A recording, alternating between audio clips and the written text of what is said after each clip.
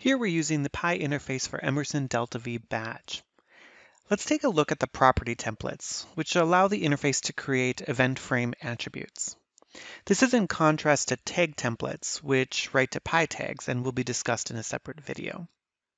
If I go to Templates, click on Property Templates, by default no property templates exist. But if we were to right-click and add default templates, the interface will create two. Before we do that, let's take a look at our event frame here in Pi System Explorer. And if I go down to the initialize phase and to attributes, you can see that no attributes exist yet. And those will in just a second once we add the property templates. If I right-click and say Add Default Templates, two property templates will show up. The first here is triggered based off of the recipe value, where the event column equals recipe value. And the second here triggers where the event column equals report. For both of these attributes, the name of the event frame attribute will get its name from the descript column, and the value would be from the pval column. Since these are included here under the Property tab, the property will be triggered at whatever level they live at inside the EVT file, not just triggered for those that exist at the procedure or unit procedure level, for example. And the actual attribute will be created at that same level where it lives.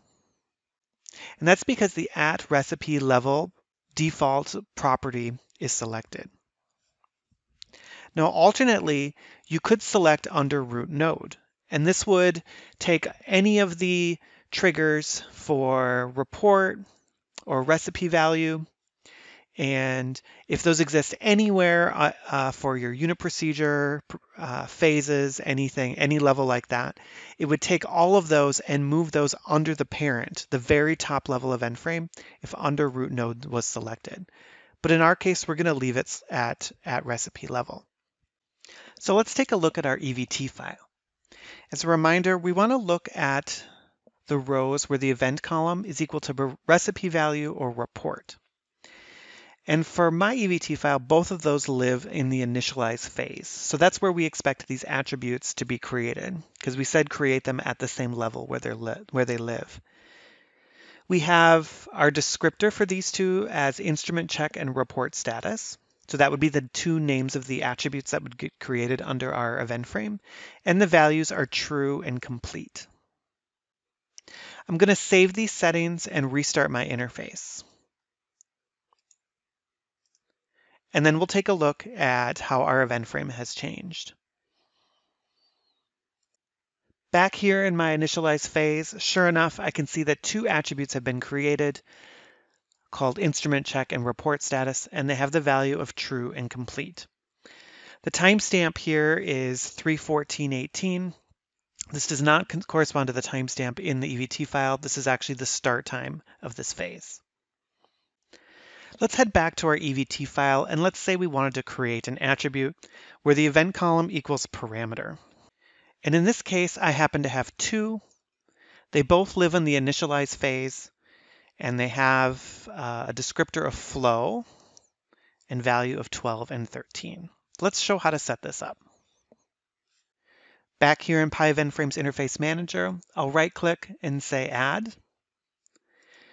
This would be the name of the attribute, and I want that name to come from the descript column. And the value, I want to come from the pval column. And data type, we're going to say auto. And I want it to stay at that initialize level and not be bubbled up to that very top parent, so we're going to keep this at recipe level. Next, we'll go ahead and write in our trigger. I'm going to say add placeholder, and this is going to be where the event column has a value of parameter. So I'm going to pick the event column and say value equals parameter. Click next and finish. Let's go ahead and save this and restart our interface.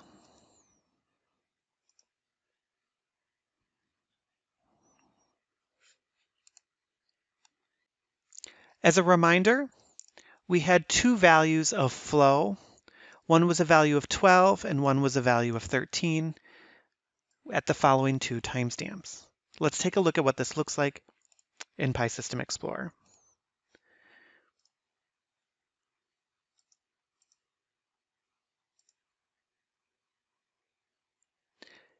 Here in PySystem Explorer, I now have an attribute called flow, but there's only one of them and it has a value of 13.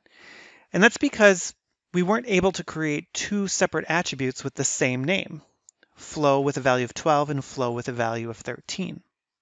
Instead, the value of 13 came in afterwards and overwrote the value of 12. There's a couple ways around this. One, which is definitely not preferred, is you could leave the name of the attribute blank, and it would make attributes with names like event_3, event_4, things like that, which is very not desirable. One option could be to set the property name as something that you know is unique, like descript_timestamp. So let's go ahead and give that a try. If I go back to templates, property 3, I could do something like this, where I take the timestamp, and we'll probably want to add an underscore in between there. Go ahead and click Save Settings, and restart the interface again.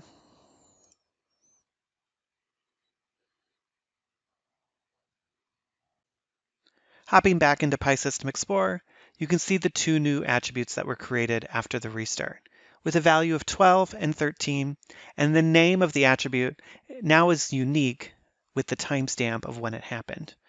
However, the timestamp of the actual attribute is still marked as the start time of the event frame. Additionally, the other flow attribute here at the top is not deleted by the interface. It will just remain there unless you manually deleted it. Now, this may not be a great option for you either. You might want both the value of 12 and 13 stored in a tag, for instance. And that's actually what we're going to discuss in the next video, is how to get time series type data into a tag instead of storing it in multiple attributes like this.